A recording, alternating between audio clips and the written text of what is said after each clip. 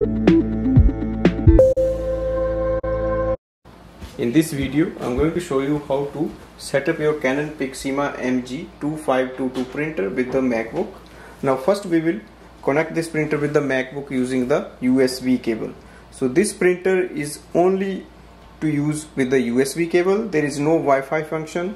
There is no display panel. So it just has the power button, stop button, copy button. We can do printing and scanning using the USB cable. So use the cable, the one end goes to your printer and the other end goes to your MacBook. Now go to the MacBook screen and open the web browser. Open the web browser and type in Canon IJ setup. Look for the Canon official manuals welcome website. Start setup. Now type your model number MG2522. You can see it doesn't show up MG2522. That means for some reason Canon has not placed the drivers for this, but we can use 20, 24 or 25 because they use the same driver. So it's of same series. So click go and click on the download. Open file. So it's downloading MG2500 series. Double click on the setup disk. Open. So this is the main setup window and we can start the setup process. So click on the next on the setup window. Select your country. In this window you have to select the softwares you want to use. For example, the main driver is MP drivers. You definitely need it. Also check the IJ scan utility too. That means like this is for the scanning software. If you have already installed it, then you don't have to include it. And you can also use the other optional softwares. Now, so I have already installed it. So I'm just using the MP drivers.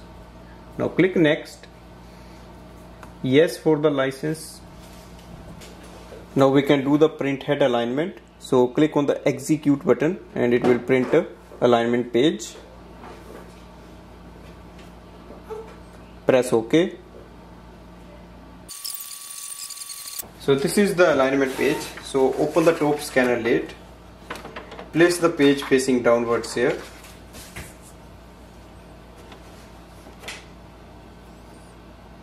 Now press the start button, so you can press black or color and wait for the printer to scan the alignment page. Setup is complete. Click next. Agree with the terms and conditions. You can close other windows. So we can just click on the exit button. Close any other windows you have. Now we can start using it for printing and scanning. For example, if you want to do a scan, go to the start button. Go to the system preferences, click on the printers and scanners and look for your Canon printer in this window. So it should be MG2500 series here.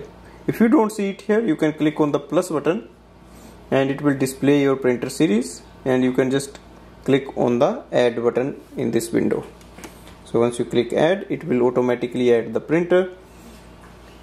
Now if you want to do the scanning, you can click on the scan icon and open scanner. So if you place any page for the scanning, then it will open the scan window and it will automatically show up the preview. So here we can see the preview is here. You can enlarge this window if you want. You can change the resolution and select the area of this scan. And once you are ready, click on the scan icon. So now it's going to save the file in a particular location. So this way we can do the setup of this printer using a MacBook. Thanks for watching.